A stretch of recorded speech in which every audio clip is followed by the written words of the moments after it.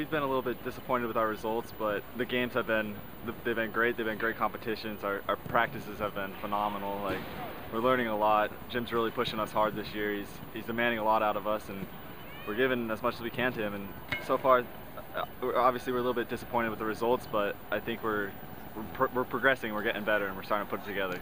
But I'm excited for the game. Hopefully we can get a big win. I think we're going to get a decent crowd out there, and it's going to be fun. It's going to be exciting.